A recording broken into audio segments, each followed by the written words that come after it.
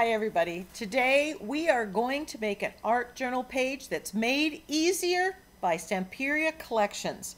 We're also going to use a gel print as an Insta background. Here's a gel print that I created in my latest gel printing video using 2 plates. And I'll put a link to that video.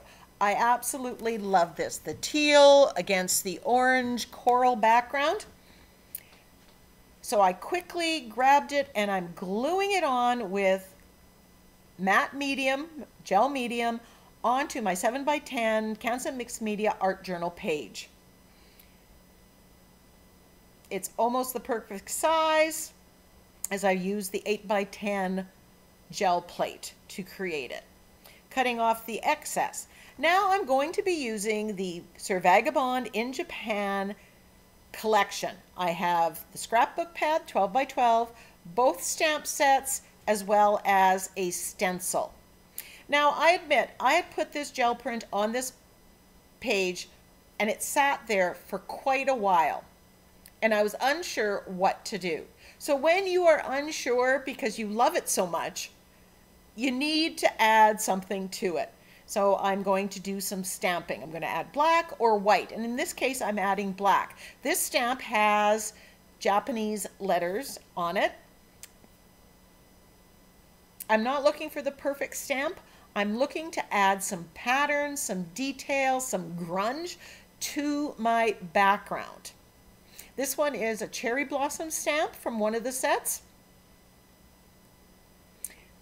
This entire collection I got from NinnysNapkins. There is a link in the description box below and a coupon code. Loving how that black is adding the contrast and adding a lot of interest to this background. Now, if you're unsure about what color scheme to go with, use the color schemes that are in the scrapbooks. That's one way to use them. Flip through the pages, look at the patterns that they use, look at the colors that they use, and borrow those ideas. Be inspired by them. Here I'm using these Japanese symbols, letters.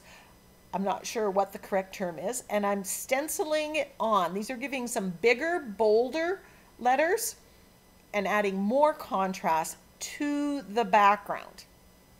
I love this stencil, that magnolia blossom on the side. You will definitely see me doing this. I love, love, love magnolias, and I will definitely be using that.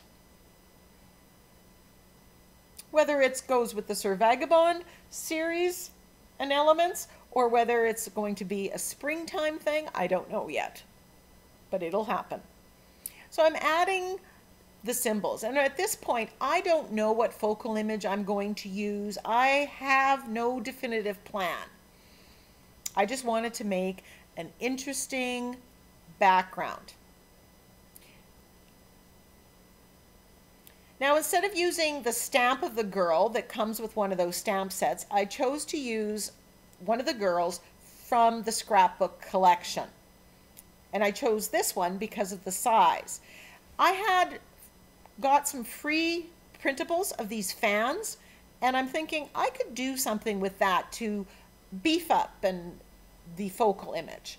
And I could put the 3 fans like this. Then I thought, oh, I can put them round and make kind of an umbrella. Some kind of design element that's going to add to my focal image. Then I have a littler ones, and I thought, oh, I could give her a fan.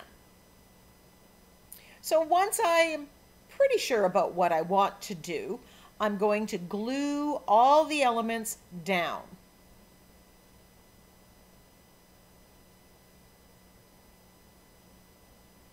And I'm using TCW gel medium in the matte finish. These scrapbook pages from Stamperia, the weight of the paper, they glue down so nicely. And I'm getting a good coat of the matte medium on top because I'll be shading it later and I want it to be non-porous. So once that's dry, I want to make my focal image stand out more. So I am shading using my shading technique. I'm shading on top of the image, just tweaking it a little bit, as well as on the outside to make it stand out from the background. And if you go back in time and see it before I did any shading and see it when I finished the shading, you'll see that the difference that makes.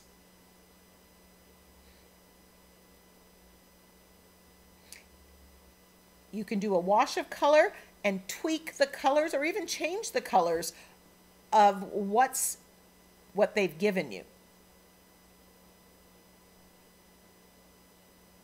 I thought of doing a wash of more the teal or the aqua to make it stand out a little bit more, but then I decided that I liked it just the way it was, with just the black here.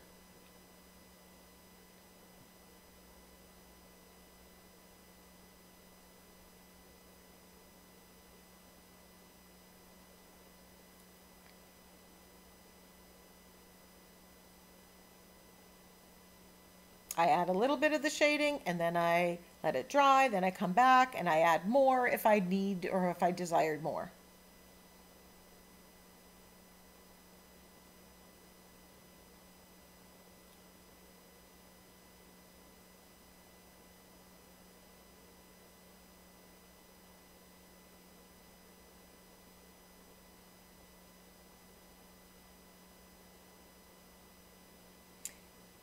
Then I wanted the umbrella to stand out from the background as well. So I am shading it, just adding that little bit of shading, softening the edges, making it stand out more.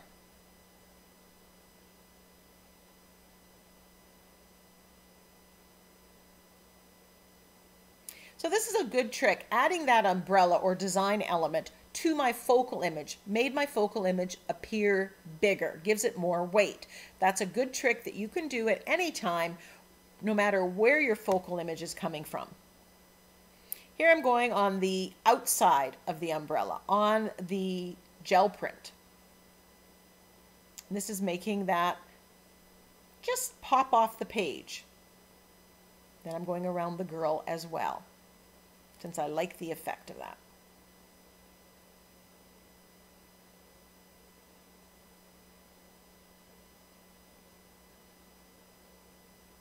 All that shading with black really ties in with all the stamping that we did in the black.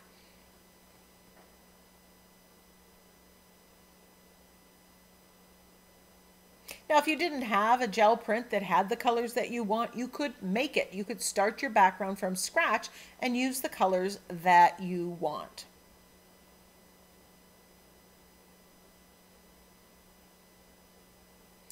Recently, I did another Japanese-inspired page, and I will put a link to that video as well. I've been really inspired by Japanese art lately in colors and designs. So in all likelihood, you'll be seeing more.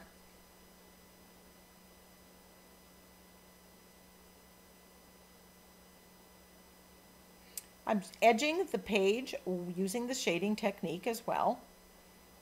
And this frames the page and just makes everything tie together.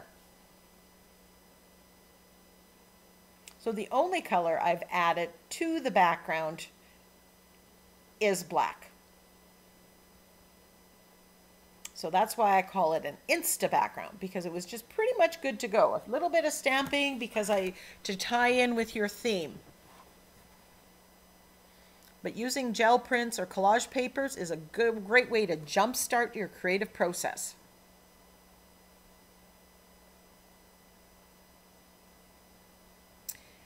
Now that umbrella or design element, whatever you want to call it, was very white. It's just on white copy paper.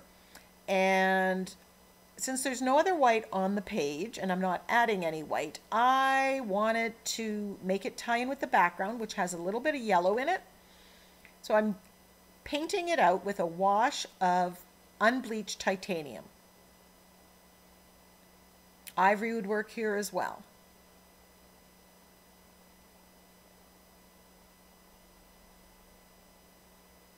I just didn't want the stark white.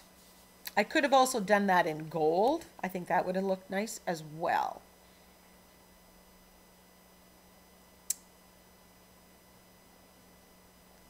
And of course, after every step, I do dry completely.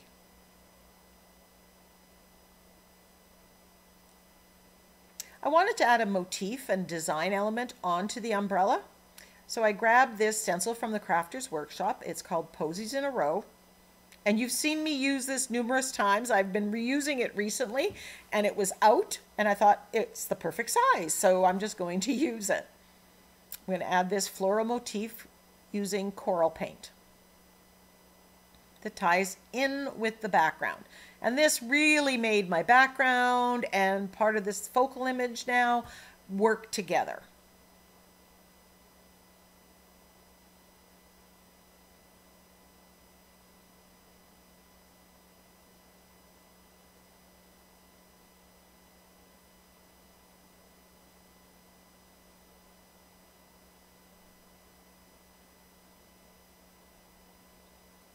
And then I decide to paint out the middle with that coral paint as well.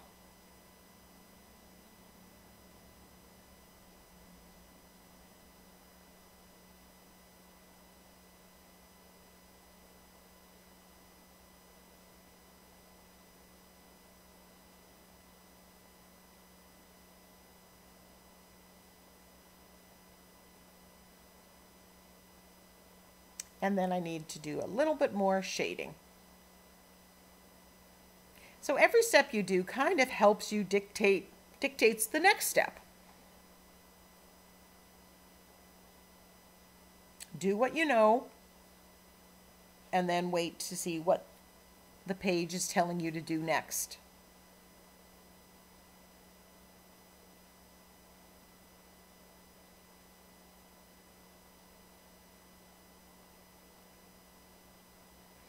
Decided now that I have the focal image in place, I wanted to add some more of these symbols. So I'm just coming and stenciling more. When I first stenciled this on, I didn't have a plan. And now that I do, I can just go in and tweak the composition. Adding more of the cherry blossom stamp.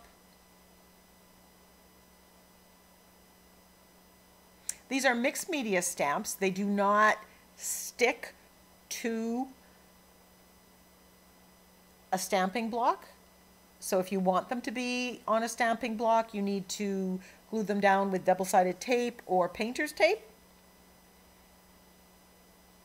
or use them like I'm using them here, which is how I think they're intended to be used.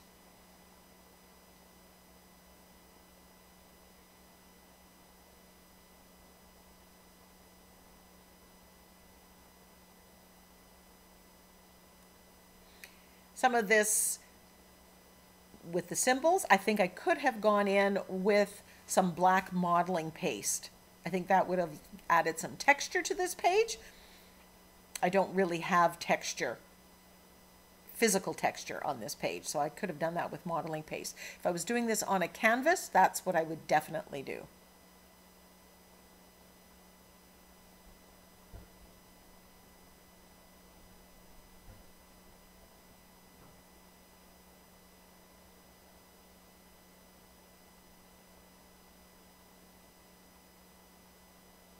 Kind of got carried away with the symbols. So I decided that I am going to put a sentiment on there. Although I did consider not doing it. I'm kind of cutting this out. I'm getting rid of some of the excess white, but I am leaving the sentiment basically together. When nothing goes right, go left.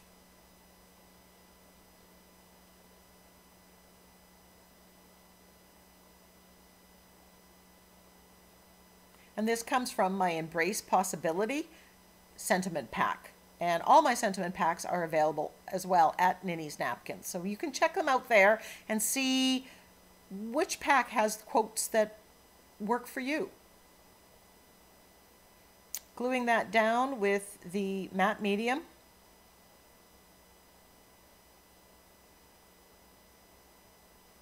And of course it's white, so I need to paint it out just like I did the umbrella or design element with the unbleached titanium. And I dab off some of it because I don't want to cover up the letters, but they are somewhat muted and I like that effect because I don't want the letters to be the boldest thing on the page. I want the girl to be that.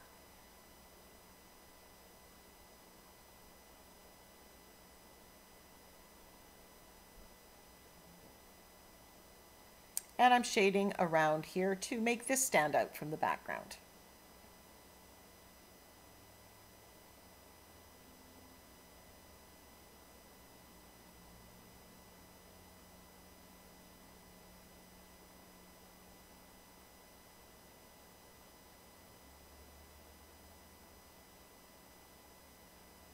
Thank you so much if you are a subscriber to my channel.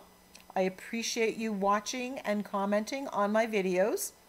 If you're not a subscriber, please hit that subscribe button and click on the bell to be notified of upcoming videos. That way you won't miss any.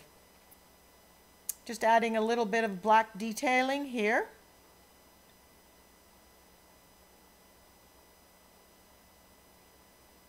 And a little more doodling.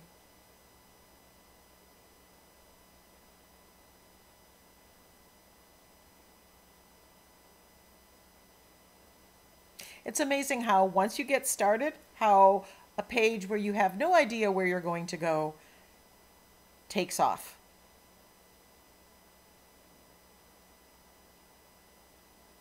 And you can see up here, you can see the details, the stamping. What interest that adds to the background.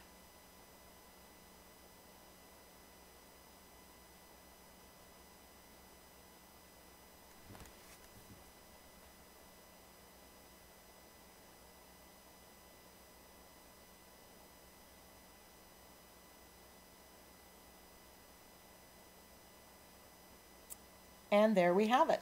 I hope you enjoyed this tutorial. I hope you give something like this a try. Until next time, go get creative.